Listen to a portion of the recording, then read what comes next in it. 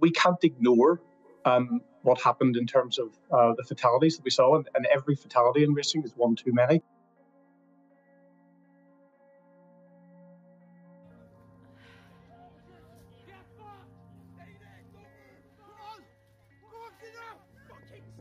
Absolutely, it was worth it. In that space of 10 minutes, we know that millions of people who have been watching the race and have heard it over the news have had time to reflect. When we exploit animals in general, for food, for entertainment, we are putting them directly in harm's way.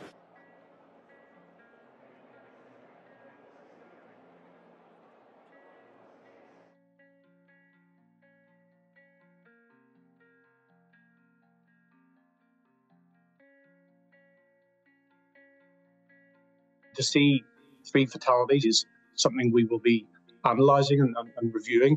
The sport is safer. The Grand National is probably safer than it has ever been, but that does not mean that we will stop in terms of our relentless drive to improve welfare standards.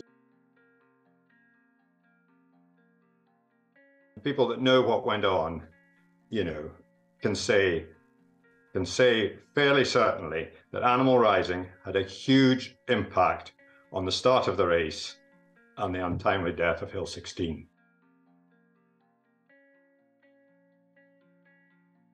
So we disrupted the race for two reasons, really. One was to stop the race from happening, to stop a horse dying, as exactly happened once it went ahead.